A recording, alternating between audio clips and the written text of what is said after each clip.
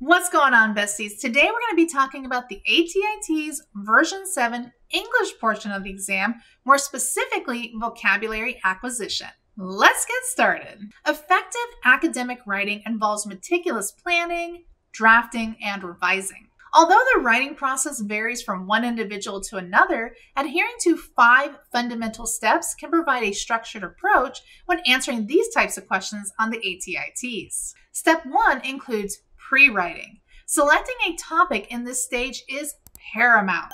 Optimal topics often stem from unresolved questions, offering perfect exploration for your writing. You can define a broad idea into a focused argument or inquiry. For instance, narrowing down a topic for an essay could progress as follows. You start with the idea of 19th century literature. Then you narrow it down to novels in the Romantic period. Narrowing down even further, we get the novels of Jane Austen, leading us to our ultimate topic of theme of theater in Mansfield Park. With a clearly defined topic, the next steps involve stream of consciousness, brainstorming, and mind mapping. Starting with stream of consciousness, this is a literary technique designed to capture the unfolding of the author's thoughts in a manner that mirrors reality. This approach incorporates elements like free association, writing down everything that comes to mind without worrying about grammar, punctuality, or even coherence, to deepen your grasp on the topic's psychological landscape as well as perspective.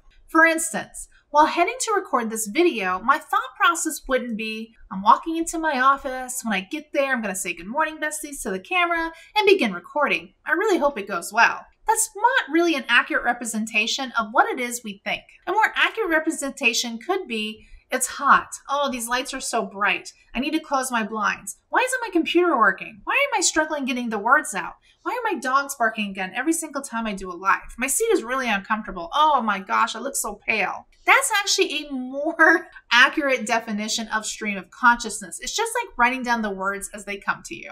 Brainstorming involves a method of generating a wide range of ideas on a topic without immediate evaluation and is more structured in its approach. This process still encourages that free thinking and the exploration of any and all ideas as they come to you, no matter how unconventional that they may seem. For example, maybe your topic is climate change, and you start writing down any and all ideas that would come to mind that could possibly affect that climate change. Once all of that brainstorming is done, then you can move on to mind mapping, which is an even more structured form of brainstorming that visually organizes that information. You can start with a central idea or theme and expand outwards in a radial fashion using lines, symbols, words, colors, and images that are going to connect to the related idea. If you've ever done a vision board, this is kind of what mind mapping actually is. Mind maps are particularly useful in visualizing relationships between different aspects of a topic, making complex information easier to understand and navigate. Step 2 in the writing process is writing. You're going to create your first draft, and it doesn't have to follow a strict sequence. You might find it effective to start with the body of your text, leaving the introduction until later when you have a better understanding of what you're introducing. Leverage your outline as a structural guide for your writing. Begin crafting each paragraph methodically. Start with a topic sentence that's going to introduce the main idea of the paragraph. Next, you want to present evidence that's going to support that argument. Then you want to explain and analyze that evidence. That's where we are going to start classifying all of those supporting details. And then lastly, you want to conclude by summarizing what your analysis infers or proves. This can be the overall main idea of your passage. The primary objective in this phase is to complete a draft. With a draft in hand, you can focus on refining and enhancing your work afterwards. Step 3 in the process, and the most commonly missed process, is conferencing. Writing conferences are collaborative meetings between writers and peers as well as instructors. They discuss a piece of writing to provide feedback and suggestions for improvement. These conferences can occur at any stage within the writing process, from the initial planning all the way up to the final revisions. The focus is on constructive criticism, with the goal of enhancing clarity, coherence, and overall impact of the writer's work. For example, a student might meet with their professor to discuss the first draft of a research paper. During this conference, the professor might highlight areas where arguments need some strengthening, suggest additional resources for the research, as well as identify sections that require clarification. The student will then use that feedback to refine their paper, making it more persuasive and polished. Writing conferences ultimately serve as an invaluable tool for writers seeking to develop their skills and produce more effective written communications. Step 4 is the revision process. During this stage, you're going to turn a critical eye towards your initial draft to pinpoint areas ripe for enhancement. Allowing your draft to sit for a day or two after completion can help rejuvenate that viewpoint. During this phase, focus on identifying and addressing major concerns, such as arguments that lack clarity or logic, sections that could benefit from rearrangement for better coherence, and instances where further detail is necessary, or any content that does not contribute to the central thesis. Our fifth and final step is editing. This step involves refining your text to ensure that there is clarity, structural integrity, and error-free writing. During this editing phase, focus on eliminating grammatical mistakes, clarifying any kind of ambiguous expression, and reducing redundancy and repetition to achieve concise and grammatical sound text. This also includes checking for the use of American and British spelling and punctuation. Remember that the TEAS is testing you on American spelling, as well as uniform capitalization in your titles and your headings. It's also important to remember to accurately cite your sources. It gives credit to the original authors, allowing readers to find the original source of information. In science, we use the APA style for citations when we're referencing work. So starting with in-text citations, this is a brief method of acknowledging the origin of the specific information, guiding the readers to matching the entry in the reference list of your document's conclusion.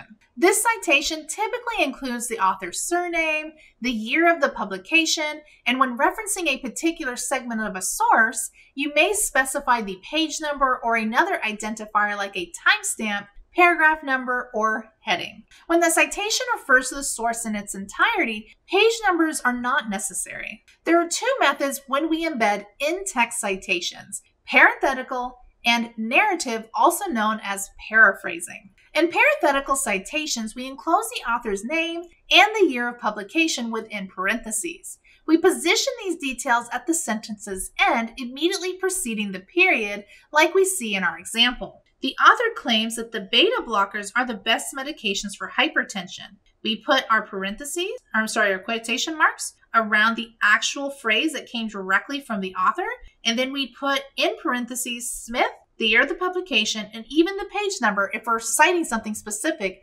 in that author's writing. In narrative citations or paraphrasing, we integrate some of the citation details directly into the text. In this approach, the year and, if applicable, the page number are going to be enclosed in parentheses. This can be immediately placed following the author's name within the sentence or at the sentence's conclusion just before the final period. What makes this citation different is we don't use quotation marks because we're not immediately referring and verbally phrasing specifically what was in the text.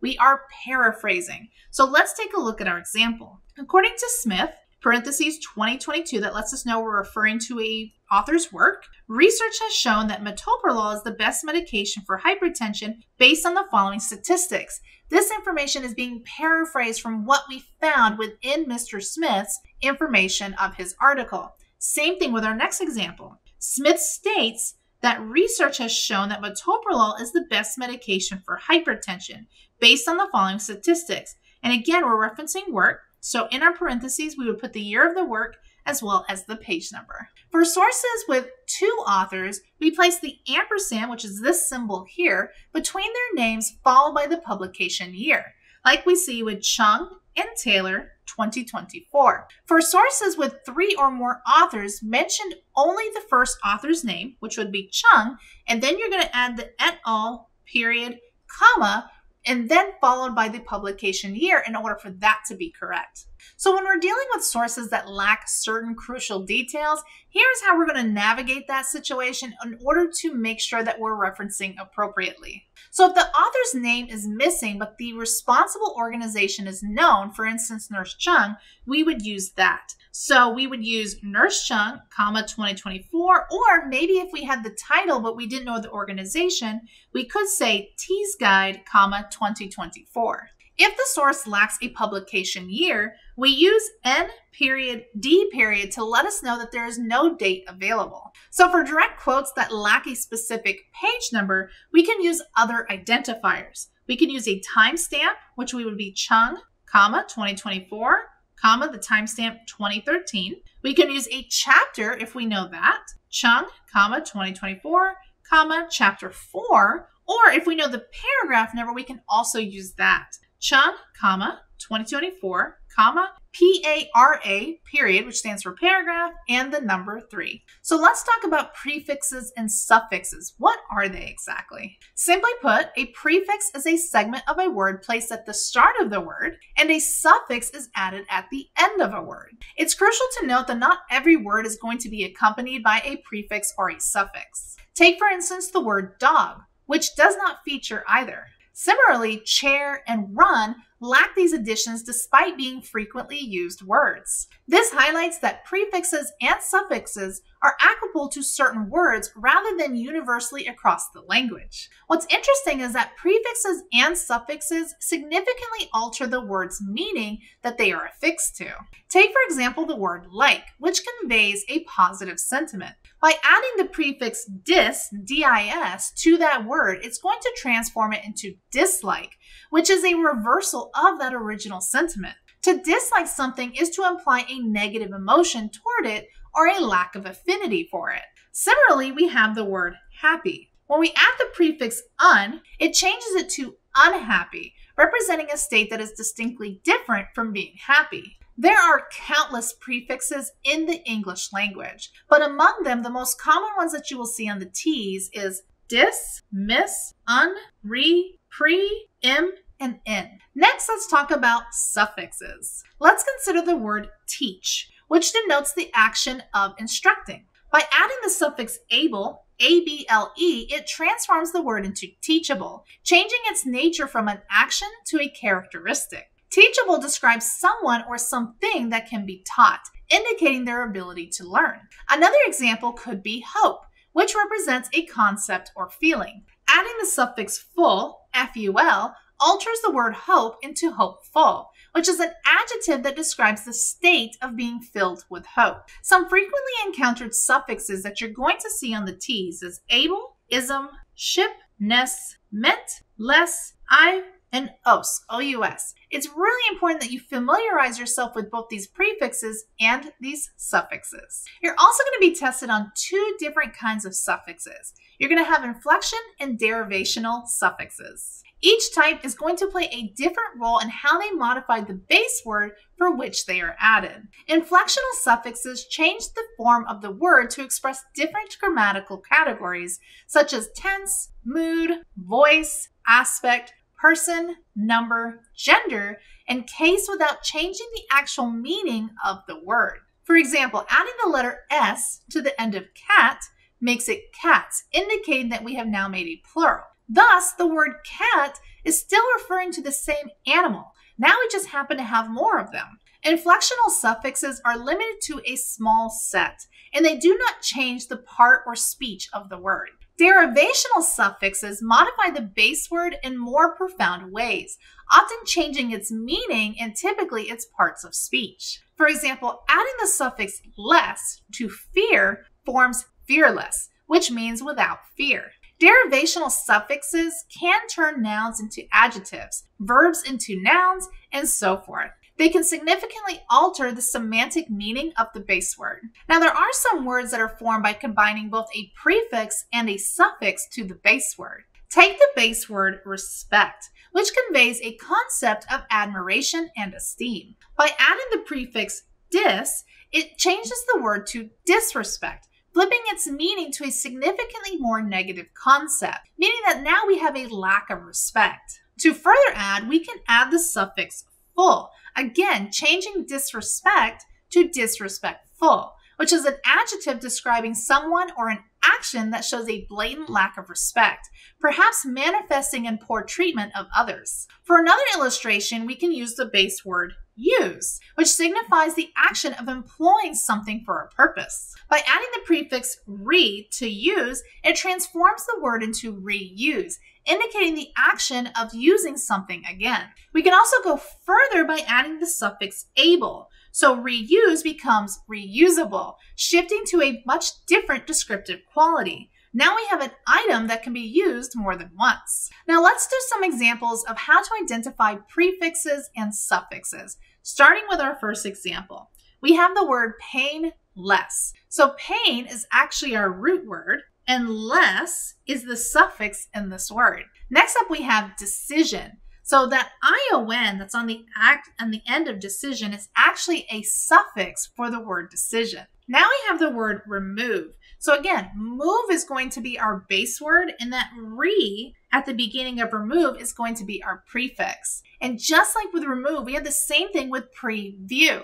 So view is going to be our root word, and that word pre here at the beginning of that is going to be our prefix. Next up, we have enjoyable. So enjoy would actually be the root word of this word, and that able here on the end is going to be our suffix. Now, replacement can be a little bit tricky. So with replacement, we actually have a prefix and we have a suffix. So place is actually our base word. Re is going to be our prefix, and meant is going to be our suffix. Next up, we have the word window. So this one's even more tricky. So window is one of those words that you cannot attach a prefix or a suffix to, just like we talked about with the word dog. So in this case, we have neither a prefix or suffix. And then lastly, we have inactivity. Just like we saw with replacement, we have both a prefix and a suffix with this word.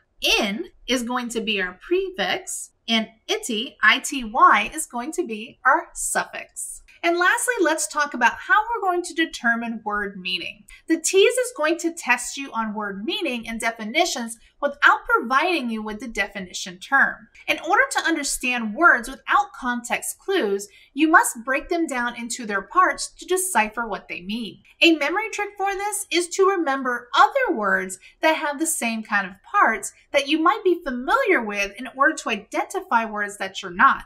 So imagine that you're reading or watching a video and you encounter a new word like disband. You might have no idea what this word means. So we need to think about words with the same prefix and compare them. Disband has two parts, dis and band. Focusing on that first part, dis, think about words that you're familiar with that start with dis, like disappear. You know that the prefix dis means not or opposite of, and appear means to become visible. If we put these words together, what do we get? We get disappear, which means to stop being visible. From this, you can deduce that the prefix dis often indicates a reversal or negation. Now, let's consider the second part of the word band. You might immediately think about a rock band, which is a group of people that come together to make music. More broadly, band can be a group of people united for a common purpose. There's even the verb phrase band together, meaning to form a group. So now that we've broken it down, can you guess what disband means? Exactly. Disband refers to a group of people deciding to no longer stay together. Thus, an organization or club might disband, signifying that they were once united but are now separate. Often, you can understand the meaning of words just by analyzing the parts that you know and applying the knowledge to a new word. In doing so, you become like a detective, figuring out the meaning of the word without resorting to a dictionary. And many times, your guesses are going to be correct. I hope that this information was helpful in understanding vocabulary acquisition when it comes to the TEAS English portion of the exam. As always, if you have any questions, make sure that you leave them down below. I love answering your questions. Head over to nursecheungstore.com where there is a ton of additional resources to help you ace those ATI TEAS exams. And as always, I'm going to catch you in the next video. Bye!